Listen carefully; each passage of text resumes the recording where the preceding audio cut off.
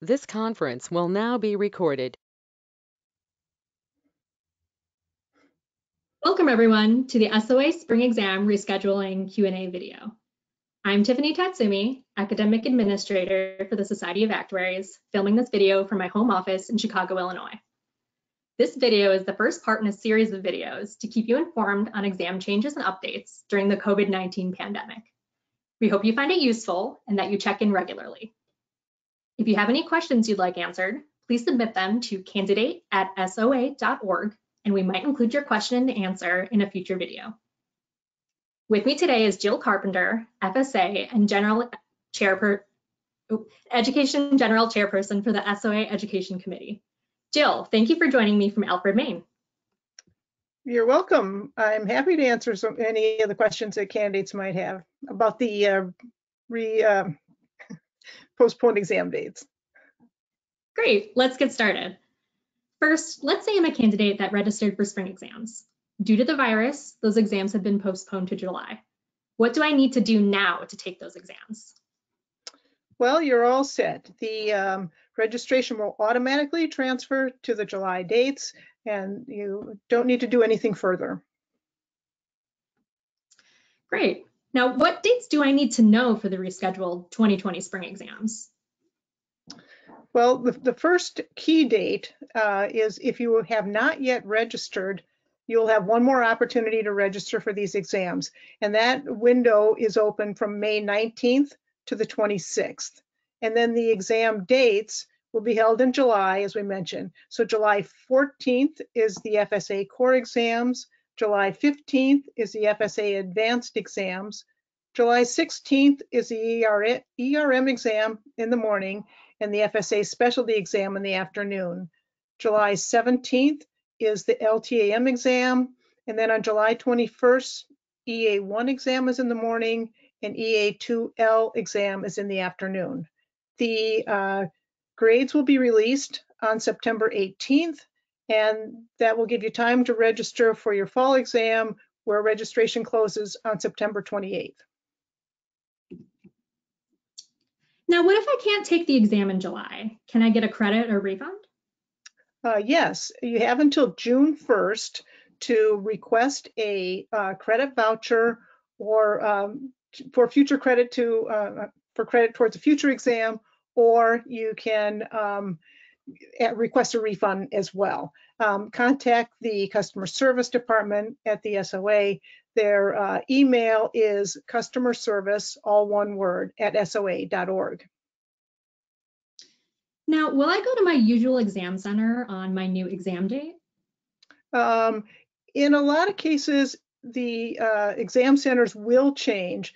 The SOA is currently securing locations in the same cities and making sure that the candidates won't have to travel too far a distance to get to their exam center. But make sure that you check the education page of the SOA website before you head for your exam. And what special measures will be in place at exam centers considering COVID-19? What's most important in these exam centers is the health and safety of our candidates and the proctors. And so whatever guidelines or procedures or restrictions are in place at that time will definitely be followed, with respect to distancing, with respect to sanitizing. So for example, if the exams were taking place under the current guidelines today, the candidates would be seated at least 6 feet apart, and there would be no more than 10 people in each exam room. And what if the stay-at-home orders in place currently remain in place in July? The July dates were established and relying on improving conditions and normalizing over the next few weeks and months. So obviously, if conditions don't improve or hopefully they don't get worse, the SOA would have to reconsider other options, postponing or canceling, and any information, any decision will be communicated in the middle of June. Now, would written answer exams ever be moved to computer-based testing? Now that's a good question, and that's something the Education Committee has been discussing for a while now, and it's something that we definitely want to move in that direction. And under the current circumstances, we're exploring options to actually do that for the fall 2020 exams. There's issues that need to be worked through and resolved, in order to be fair to all of the candidates who are taking the exams. But as we have a group working on it, and as we get more information, we'll communicate it. Now, what if I'm not already registered for a spring exam? Is it too late to register for the new exam dates? There's one more opportunity to register for the exams that will be offered in July. There's a window that will be open from May 19th to the 26th. And where can I find all of this information? There's information on the SOA website, on the SOA.org/COVID-19 updates. And I'd also just like to take this opportunity to thank all of our candidates for their patience and understanding as we've rescheduled these exams due to the virus.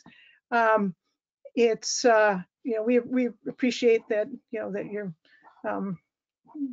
being patient with us, and please stay safe, do everything you can to remain healthy, and best of luck on your exams when you take them in July.